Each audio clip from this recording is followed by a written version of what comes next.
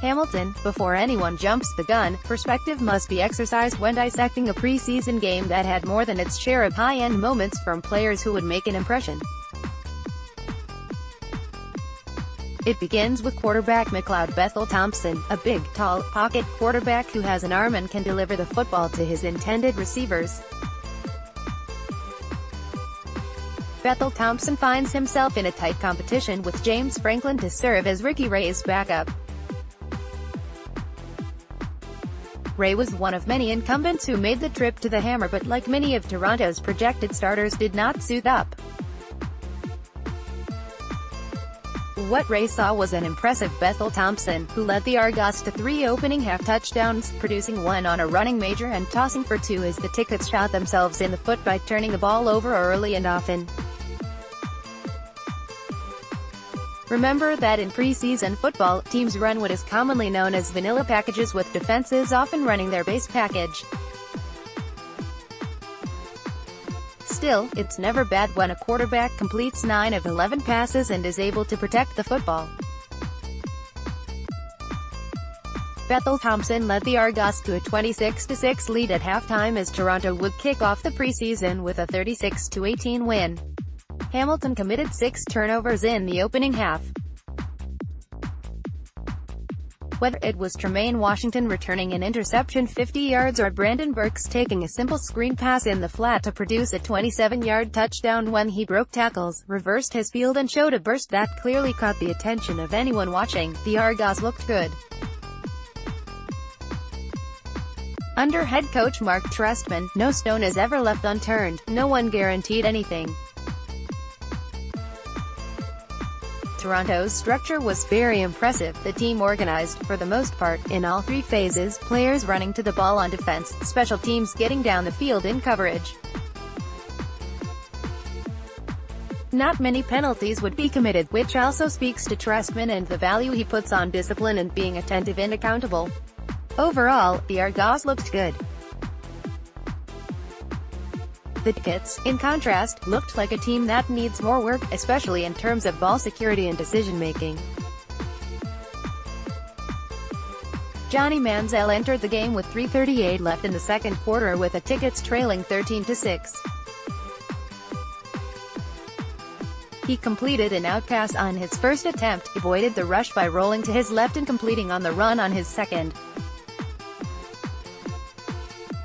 Manziel would use his legs when the pocket collapsed and got sacked in the third quarter when the Tickets rolled the dice on 3rd down, Manziel getting taken down by Washington.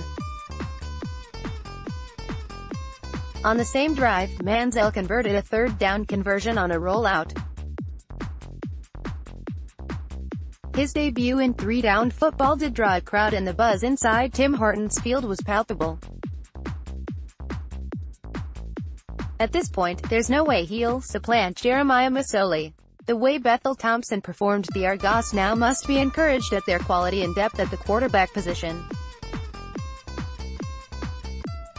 Franklin will start in Toronto's preseason finale next Thursday night in Guelph when the Ottawa Redblacks provide the opposition. As he planned and promised, Trestman started Bethel-Thompson Friday night and started Franklin in the second quarter. The roles will reverse Thursday. Toronto did yield a punt return major to Frankie Williams. On Toronto's ensuing offensive series, Franklin's attempted pass down the seam was intercepted by Jaleel Wadoud. Manziel's night would feature 9 completions on 12 attempts for 80 yards. The Tickets went with Dane Evans at quarterback to begin the fourth quarter. After 3 quarters, the Argonauts were leading 33-13, the game pretty much decided in the first half. Under Bethel-Thompson, the offense ran smoother, but the more Franklin was on the field, the more comfortable he looked. Whether it was Bethel-Thompson or Franklin, the Argonauts didn't show anything special, preferring a controlled passing game by mixing in the run and the screen, a weapon that helped James Wilder Jr. break loose during his rookie season last year. Protection wasn't bad, but then again there wasn't anything remotely close to any exotic packages being run by the Tickets.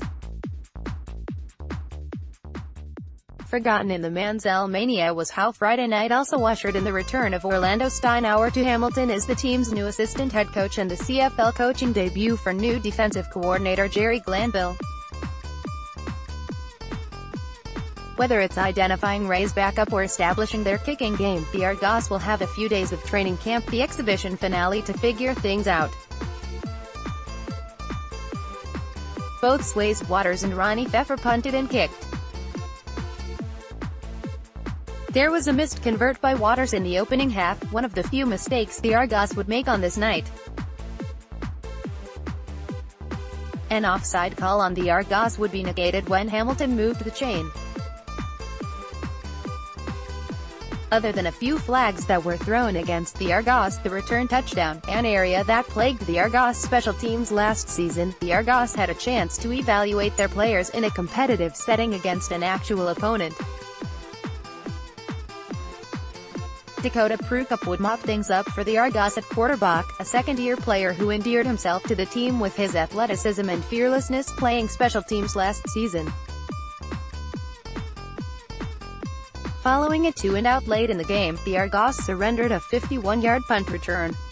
On Hamilton's first play from scrimmage on the ensuing possession, Braylon Addison recorded an interception, Hamilton's 8th turnover of the night. Ficarelli at postmedia.com.